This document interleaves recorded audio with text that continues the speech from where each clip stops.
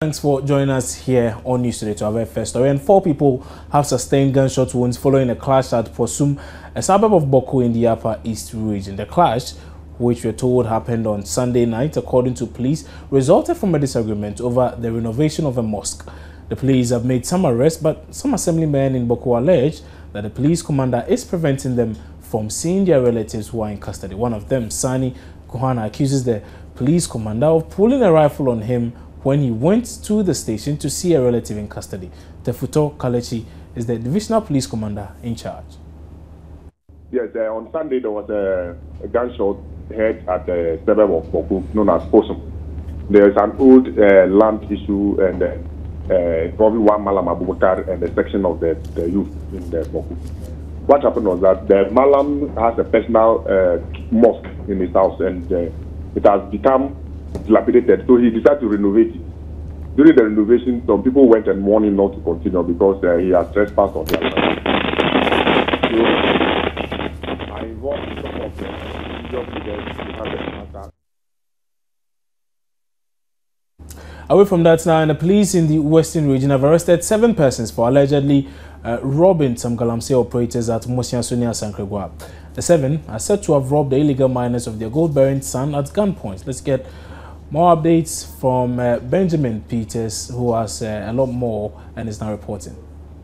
According to the Western Regional Police Commander, that is DCOP Alex Bueno, 4 out of the armed robbers were the first to have invaded the premises of one small-scale mining company known as one of small-scale mining companies at Asankruba, and they managed to beat up the security man who was on duty at that time. It happened around 6 p.m.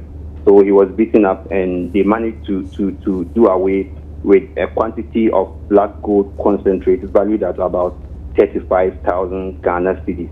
So some of the people around managed to report the incidents to the police, as well as the members of the community watchdog committee, who in turn also, together with the police, mounted up a roadblock around 10 p.m.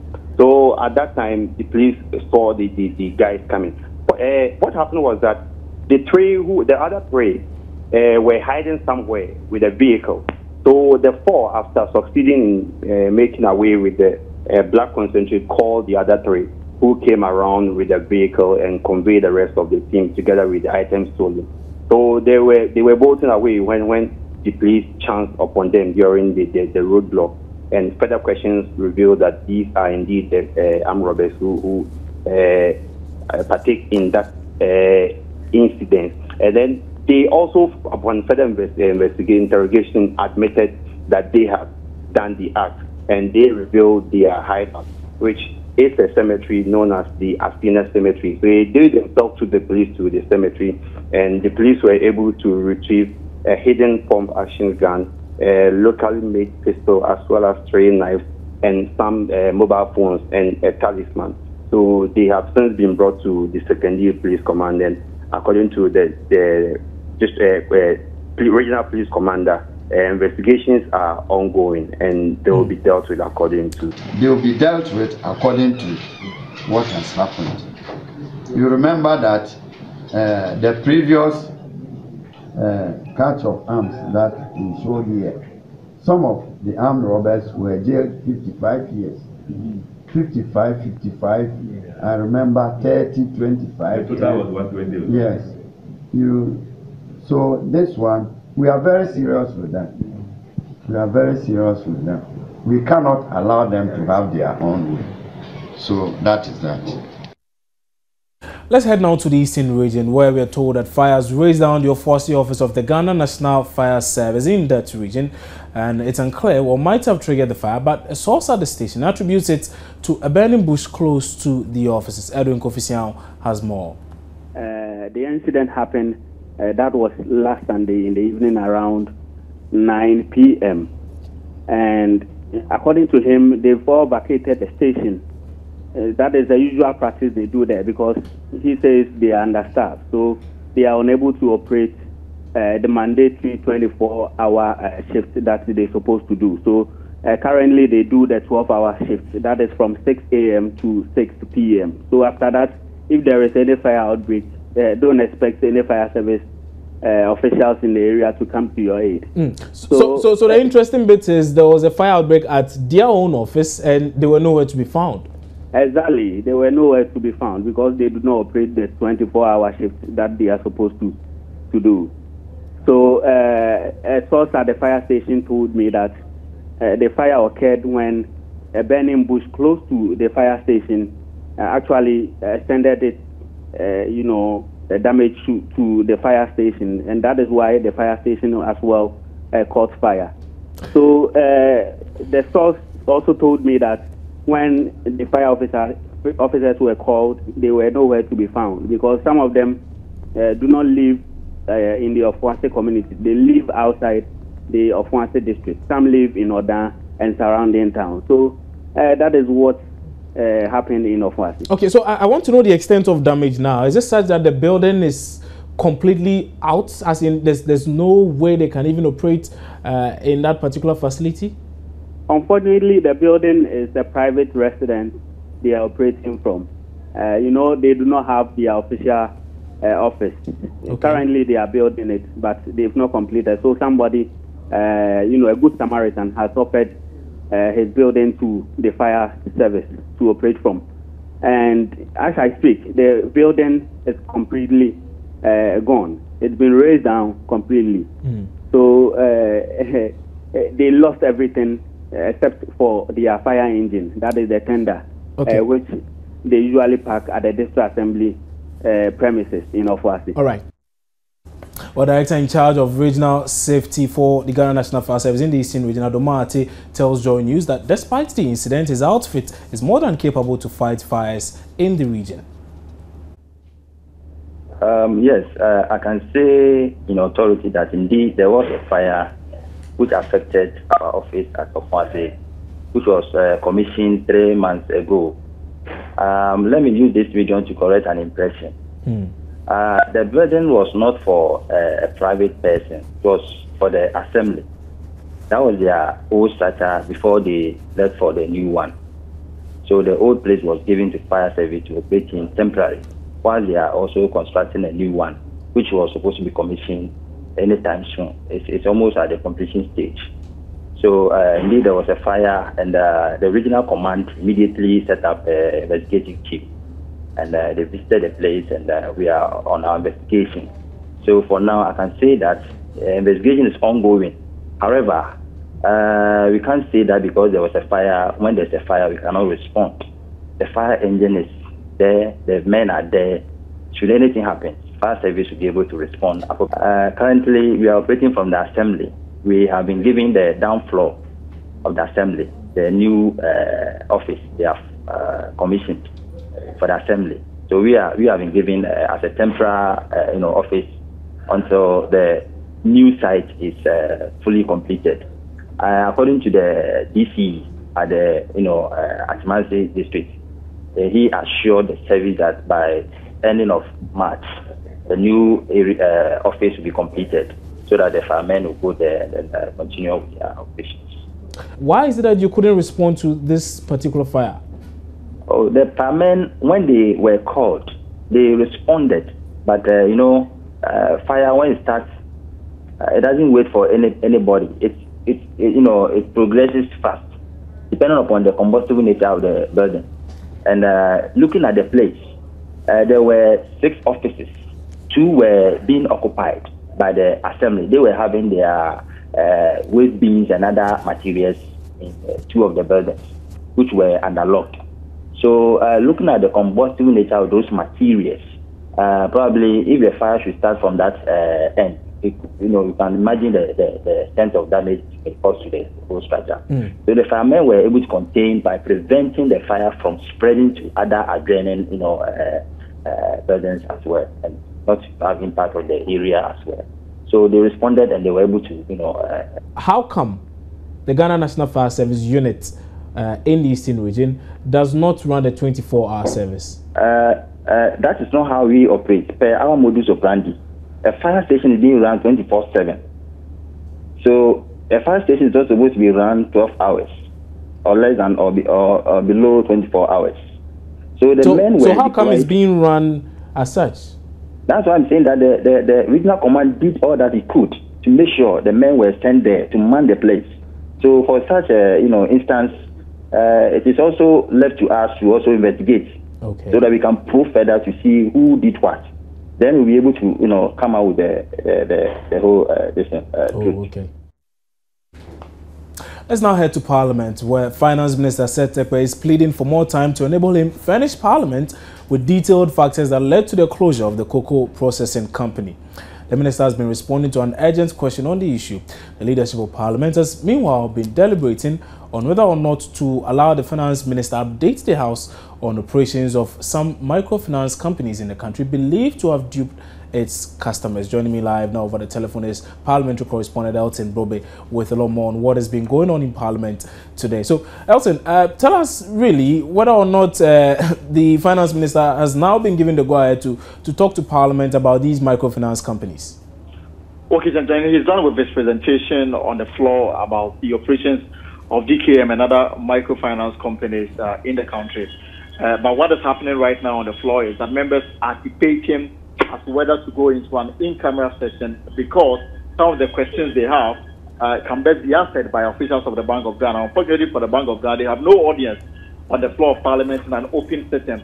They can only be called upon to respond on the floor in an in-camera session. So the motion before the House is to whether to allow the House go into an in-camera hearing so the Bank of Ghana can fully respond to some of the issues that will be raised by members of Parliament. That is what they are debating. But in the presentation of the Finance Minister on the operations of DKM and other microfinance companies, the Finance Minister has told the House in his presentation that DKM was granted license to operate as a savings and loan company in October 2013.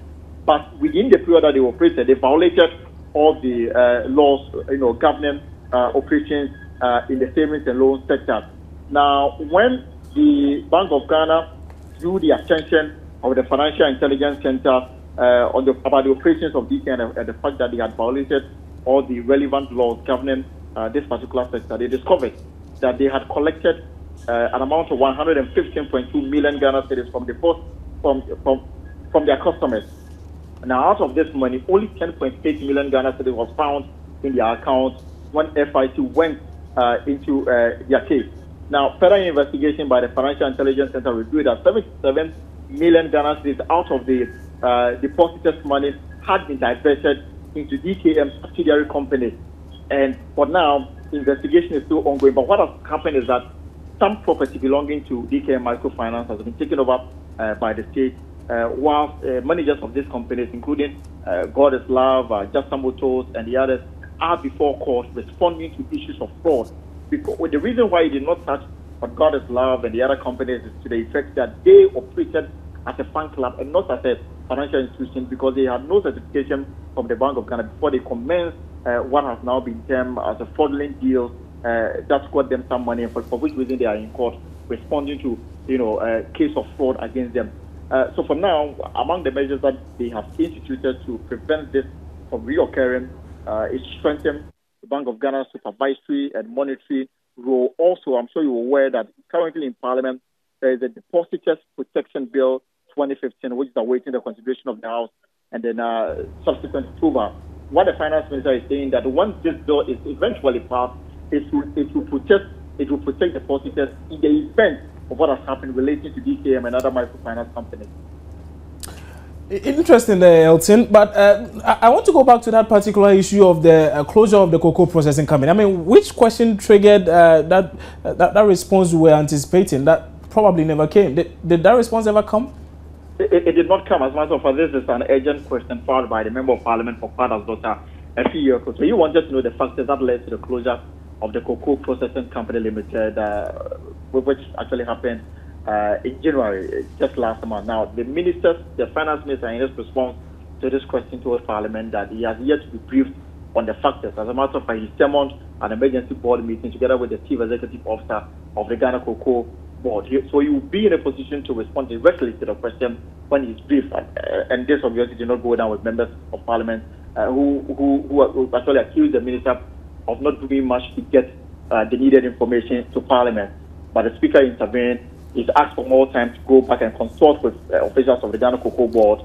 and the board so that you can come back to the house and brief the house. Also, what is mentioned for a fact is that in the 2014-2015 crop year, Ghana imported 15,000 tons of light crop cocoa beans from Cote d'Ivoire, and this, went to some of these cocoa processing companies in the country.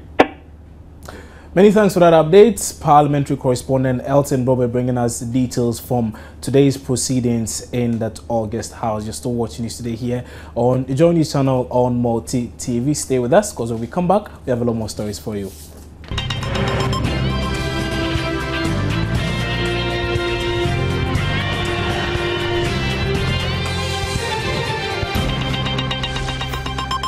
Some market women in the Upper West region of this morning, they actually demonstrated over the appointment of Dr. Gandao as the Upper West Regional Medical Superintendent. Rafiq Salam joined them in that particular demonstration and now reports. You remember what happened a fortnight ago on the appointment of Dr. Barnabas Gandao as the medical superintendent of the Upper West Regional Hospital, who the nurses and doctors at the hospital were not really happy about. And so last week there were a series of situations at the hospital. But today they decided to take the demonstration into some special streets of the municipality, and then later they presented a petition to the Deputy Upper West Regional Minister, Dr. Mohammed Mohammed Alpha, who took a petition on behalf of the Upper West Regional Minister, Alhaji Amin Hamid Suleimani. Simple put, the demonstration today, the spokesperson, the man, the name is Felix Figueroa. He stated categorically that they bear no grudge with Dr. Barnabas. They believe that he's a competent doctor. They have no doubt about his quality of serving the hospital. But they are saying that hard work, loyalty, and also sacrifice should be paid. And so they are rooting for Dr. Fofier because Dr. Fofier has been in the region since 2007. He has been working as a gynecologist at the hospital up to date. And so that's what they are saying. So now they have given the authority, the appointing authority, 72 hours to repair that decision. If not, they will advise themselves. And that's what the demonstrators have said. So they've been demonstrating this morning?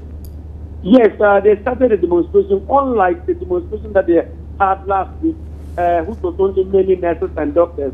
But I can report to you that today's one is different because market also members of the Ghana Division of Disabled also joined them, and then other people who are friends of Dr. Fofier also joined their wagon. So they moved through some principal streets in the one municipality before finally converting at the Upper West Regional Coordinating Council, where they presented a petition to Deputy Upper West Regional Minister, Dr. Mohammed Alpha. And so, Deputy Minister, he took the petition and advised and thanked them for the peaceful demonstration, but advised that they should go back to work because they provide essential service to the people, so that after they will look into the petition. We can now return to that story of the Joint Teacher Unions questioning the basis of data put out by the Director General of the Ghana Education Service at a recent press conference, announcing that government does not owe teachers any salary nor outstanding arrears of qualified teachers. Now, the unions have described these claims as untrue. The unions also describe claims about fake certificates as baseless criminalization of their reputation. They, however, emphasize that until all arrears are paid by the end of February, they will embark on a nationwide strike. Christian Adayepoko is president of the National Association of Graduate Teachers. It is indeed very sad that by the end of this press conference, we would have exposed the untruth in the said press statement. We will begin by touching on the issues of salary arrears to newly recruited teachers, those on promotions, re-engagement, and reinstatement, which our Director General erroneously claimed that they have all been paid. The big question then is how Director General can refer a list of 27,000 teachers to Fair Wages and Salaries Commission for their action on the 12th of January and still claim that these teachers have been paid on the 1st of January. The fact of the matter is that Ghana Education Service has just submitted documents of 27,000 teachers to the audit service after 2 years of inaction. On the issue of fake documents, including fake certificates, we find the assertion a baseless criminalization and defamation of the hard-won reputation of a lot of affected teachers. If these teachers are fraud, as he seeks to imply, then why are they still at post? Let it be noted that majority of the teachers affected by this unpopular policy of non-payment of arrears beyond 3 months have been placed on payroll, have been paid their 3 months of arrears, continue to receive pay every month, and continue to perform their duties as teachers. If these are fake, as he claims, why continue to entrust the future of our children in their hands? Why are they not arrested? It is on record that 1, the BNI has inspected teacher certificates at least 2 times last year. 2, the Public Service Commission also did a nationwide audit of teachers' credentials. That was last year. 3, the District Directorate of Ghana Education Service also carried out an audit of teachers' credentials last year. 4, the Controller and Accountant General's Department also carried an audit last 2 years ago, last 2 years. 5, the Ghana Education Service Headquarters, led by the IPPD session, also carried an audit in 2014. In spite of all these, ladies and gentlemen, our teachers who are now crying out loud were not found culpable. So on what basis is our Director General saying they possess fake certificates? And why should the few bad nuts, if any, be allowed to inconvenience the good majority? Let's talk about mental health now. And the National Mental Health Authority is awaiting the passage of a legislative instrument currently before Parliament to enable them set up a tribunal that can handle mental health cases brought before it. Chief Executive Officer of the authority, Dr. Kwesi Osei, speaking to my colleague Mama Viogusoboji in an interview, impressed on members of Parliament to fast-track the passage of the bill in order to minimize attacks by mentally challenged persons in the country. We are going to have a mental health review tribunal. And by the way, you started the process of the committees. We are getting nominations from various institutions. Then mental health review tribunal, they will be like a quasi high court, where if anybody's rights are abused, they can hold the person, whoever is abusing their rights, hold the person and ensure that you don't continue to abuse the rights. Where sanctions need to be given, they can provide. So these are structures that are being laid. Once you have them, then you begin to see activities. Then, for instance, you begin to see that mental ill patients on the streets will no longer be there because we have taken them for treatment and then returned them to the community. Has the Chief Justice agreed to the special tribunal that you mentioned? Well, that's in the law. So Parliament passed it. So what we need to do is the process of implementing or establishing that. So we are going to liaise with the Chief Justice, the judicial services to make sure that this is done. But the law says is it a national tribunal, or this is one that is also replicated across the country? You will have a national tribunal, but they will have members in the various regions. So at a very short notice they can mobilize the members in the community, in the region, to adjudicate on a case on behalf of the national tribunal. So cases such as what? For instance, let me give you a typical example. Somebody is admitted to the psychiatric hospital, and the person thinks that, no, I didn't need to be admitted. In fact, I'm not a mental ill patient, and you are wrongly and forcefully admitting me. The patient or the relative can appeal to the tribunal. The tribunal will quickly, within 24 to 48 hours, assemble, get a team, a panel, to look at the case. If the patient really does not, or the person does not really require to be admitted, they will say, release the person because he does not need to be admitted. If he has to be admitted, then they will tell the person that, yes, you are justifiably to be admitted. Or somebody may have been brought by the court for us to assess and report. We have done the assessment, and the person is still there, and it's happened. There are some people that 30, 40 years at the psychiatric hospital. brought by the courts. They are well, and the courts are not coming for them. We have written a number of letters to the courts. They are not coming for them. So these are people who are perhaps on trial for some offense, who have perhaps pleaded that they are mentally challenged, or they may have been seen to be mentally ill. And then the court brings them. The court brings them, yes, and report back to us and tell us if they have a mental problem or not. And we admit, we assess, and we realize they are mentally ill, and they cannot stand trial at that time. So we have to admit and treat them. So we admit, we treat, let's say 2 weeks, 1 month, 2 months, they are well. So you write a report back to the court that this person you brought, he is well. Please come for him to continue the case. And they are not coming. It may be a murder case, so we can't discharge on our own, or a major offense, we can't discharge. How many of such people would you say are in your facilities? We will have about 50, up to between 50 and 100. If you go to the psychiatric hospital, Accra, there is a ward called a special ward. If you go there, of about 160 patients there, about 100 are such cases who don't really need to be there.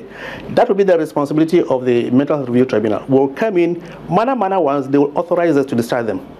Major ones, they will force the courts to come for them. That is a crucial kind of body that we require. So there's a possibility that we have about 100 cases unresolved because the persons at the center of the investigations or the trial or whatever it is are in one of these mental facilities of ours. Not themselves, but you mean like the prosecutor? No, they are not there. But no, as in the people who are either accused or defending or something. Precisely, and they are there. And that is there. As I said, there is one guy who's been there for about 32 good years. A murder case, actually. Murder case, he has a major condition. Well, since you don't know him, I can say major condition we call schizophrenia. A murder case, murdered the mother. Was brought, which was obviously unwell. We admitted him, we treated him, he's fine. We have written reports upon reports, 32 years out. So even you can imagine, the court that saw him, the prosecutors will no longer be there. They may have gone on transfer. But he's capable of standing trial today. He's capable of standing trial now, and he's there. But because it's a murder case, we can't do anything about it. And that was the Chief Executive Officer of the Mental Health Authority, Dr. Kwesi Osei, in an interview there with my colleague Mamavi Osu Abwaji. You're still watching News Today here on the Joy News channel on Multi TV. Time now for some business with, time now for some business.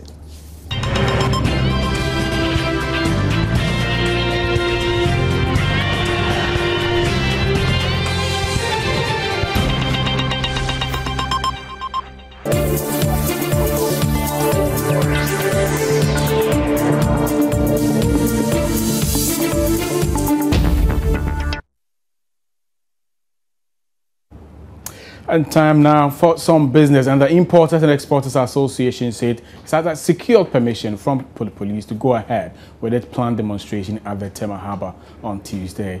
The association is demonstrating in protest against some new government initiatives at the country's port, which it says are only taking a negative toll on the operations of its members. It cites the high import duties imposed on some foodstuffs by the new ECOWAS Common External Tariff System, as well as the excise stamp tax policy set to be implemented from the 7th of March, among other concerns. Samson Asaki is the Executive Secretary of the Importers and Exporters Association. We are not fighting with government. We are just telling government some of the plight that I've just made mention. And so if government look at it, it is very sensitive, and government knows very well that it will not even be fine for His Excellency the President to be in Parliament when we are also at the harbour, and the harbour is a strategic area for government, which I do know, because government get a lot of revenue from there. I think government ought to have called us now before it's too late on 25th, yes. But do you have clearance from the police to, you have to inform the police? Oh, of course, yes. We have had clearance with the police. We are going to demonstrate in Tema. So we have written a letter to the Tema Command. We have had meeting with the Tema Regional Police Command. I think last week Friday, and at their routes, and everything was approved. I mean, we are very unique people. When we got there, they know, for Import and Export Association, they always demand their press room, their demand. They are not violence demonstrators. We are professional bodies, and business people are not violence people. They are just come to tell government that some of them have brought their cargo, and with this 20% increment, with this 35% increment, it is making them, running them jobless, and it's going to create more unemployment. Now that the power fluctuation has just come out, and business people want to struggle some more, this thing had come and to make them uncomfortable. It's even more heated than when we're having power fluctuation. After our date came out, that this we got to know that His Excellency the President is also coming to Parliament to do the State of the Nation address. His Excellency should be aware of this impending demonstration that's supposed to hit the Tema port come 25th. We would be very glad if government put in steps to see us tomorrow, and to tell us something better, and for us to see that yes, something is on paper, something seriously, something that will bring the tempest down, that will actually make people go to the port and can clear their goods, and it will not catch the mortgage and rent. Then why not? We will be able to look at it. But as it stands now, yes, we are very much aware that the President will be in Parliament on 25th. But we will also be at the port to also deliver our state of demand on certain taxes that we will want His Excellency the President of the Republic of Ghana, before he even get to Parliament, he would have got the news would have hit him so hard. Some of the areas that the Importers and Exporters Association, headed by me, will be putting across.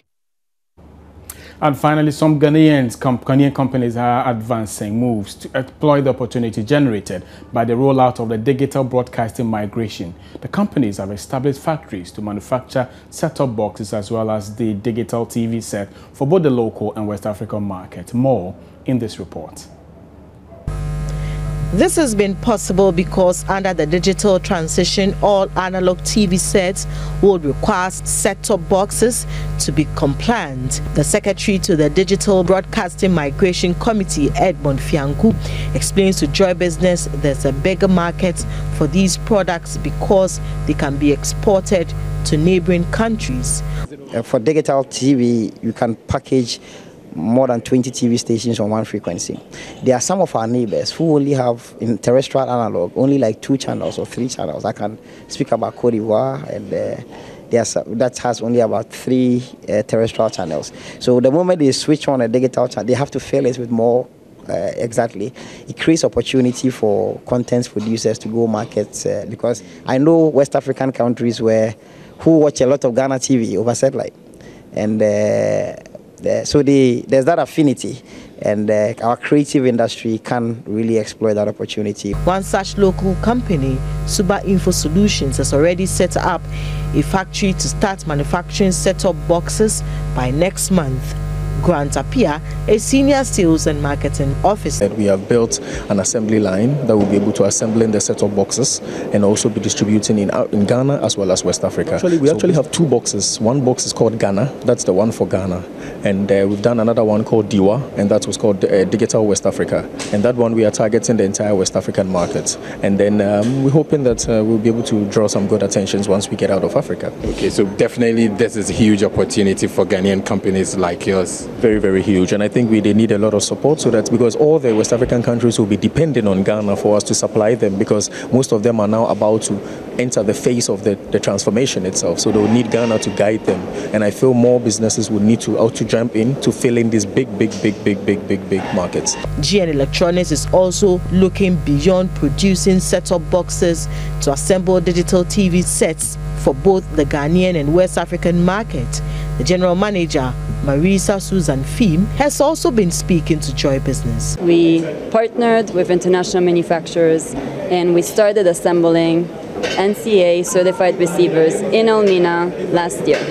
So we have here a product that is assembled in Ghana. We've also done something for Ghanaians. So we have a manual that is in local language.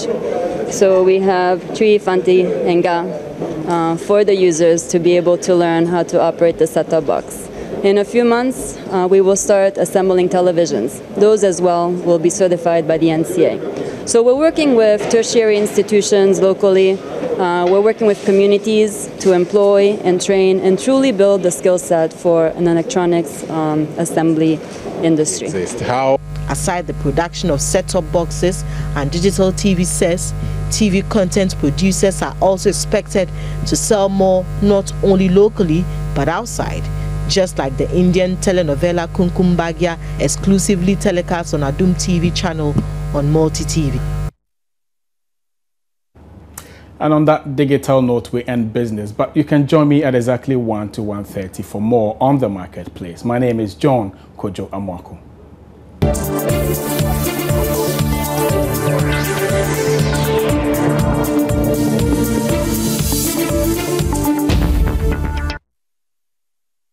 Well, a very good afternoon to you. You're still here on News Today. Let's talk sports, and we're still talking about the positives from match day 1 of the Ghana Premier League. And Accra Heart of Folk has revealed raking a whooping 61,000 Ghana cedis gate proceeds. That's an amount which they last had some 5 years ago at the Accra Stadium. Now, we can hear from spokesperson of the club, Opariado.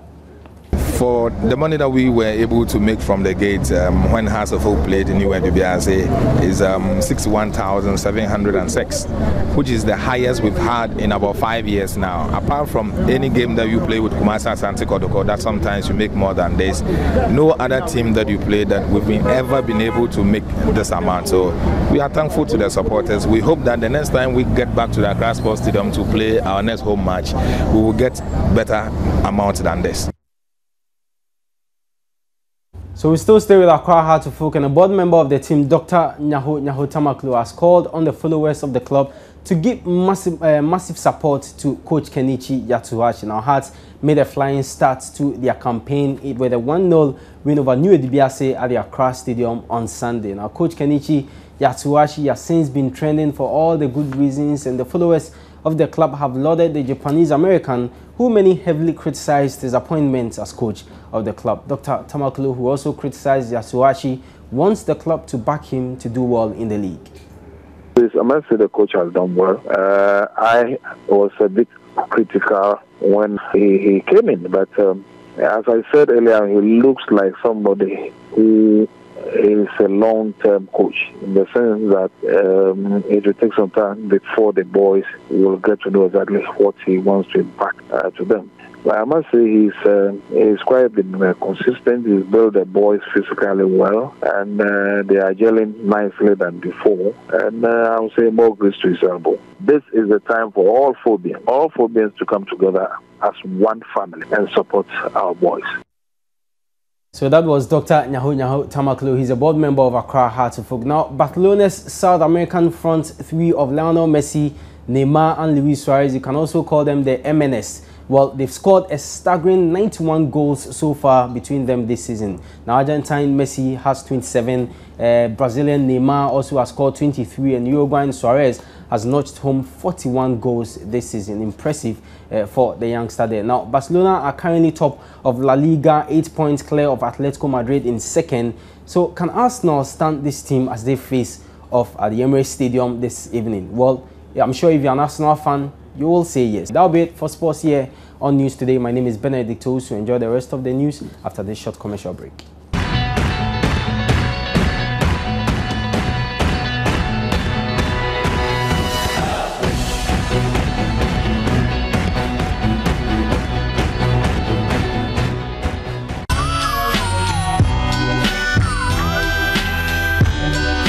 It's time to talk entertainment here on Joy News Today. Now, the much anticipated movie Amachi Dede, which stars actors like John Dumelo, Majid, Calibos, Kobe Ran, among others, is expected to hit cinemas soon.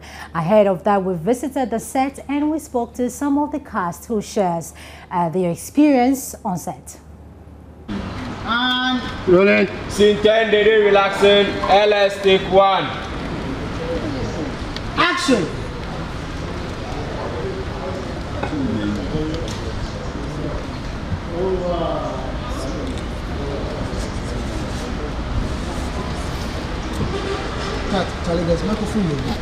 Is this your first time doing this together? No. No. All right, so let me ask. Before you two come on set, did you have to like bond out there before you are able to do what you're doing, or it's like because you're professionals, you're able to do it just like that? Well, Calibos has to bring what he's best known for, and I have to bring what I'm best known for. So it's bringing this world and this world together and then encapsulating it and point it out. Okay, that's the scientific term. So breaking it down, capsulating, like offer cap, no say so capsulating. Yes. So it's just like the water in Majid is the cap, so I'm filling in, so we come up with the best. But yeah, it's our first time and my first time. He's like 1,000 times with others. Yeah, so it's my first time acting with Majid. But how does it feel working with him? Wow, my whole family member knows about it. I mean, it's a nice experience. To me, it's been a learning experience from me from day one with Calibos in China, which I had the opportunity to act with John Dumelo. But now, it's the Ghana Chris Brown. It's the Ghana Chris Brown. No. Oh, damn it. It's the Ghana Chris Brown, Majid. So, yeah, to me, it's a blessing. He doesn't know, but I know it's a blessing. I've always had a very strong bonding thing with Calibos, you know, so it wasn't surprising to be on set for us to bond like this. I mean, even off set, we play and we fool around a lot. So I mean, it's like we are filming, but we are not filming. Yeah. But you, John, I mean.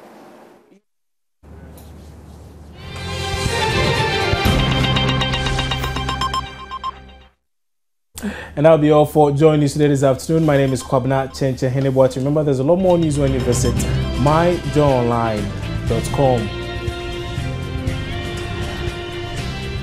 John Amako comes up next with the marketplace. Many thanks for your company.